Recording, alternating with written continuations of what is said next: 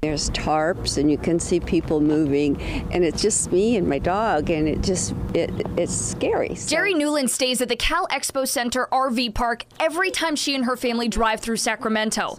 But taking a walk along the river is a concern. It is kind of scary that, you know, it'd be nice to feel really comfortable going through there. Councilman Jeff Harris wants to build a 100-bed triage shelter here. Now, the Cal Expo Board of Directors will vote on whether it'll lease the land to the city, something Harris says they've been considering for several years. So this is nothing new.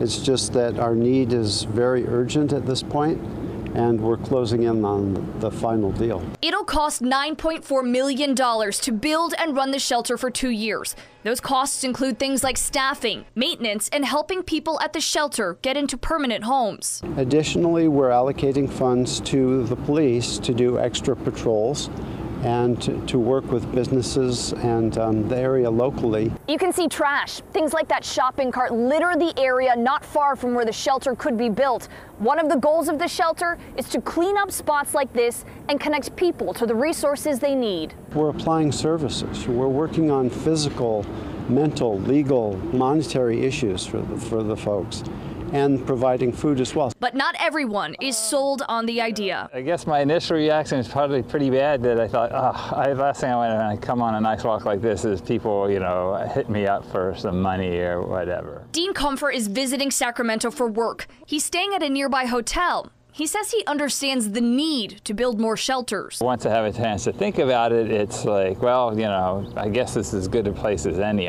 Emily Maha, KCRA 3 News.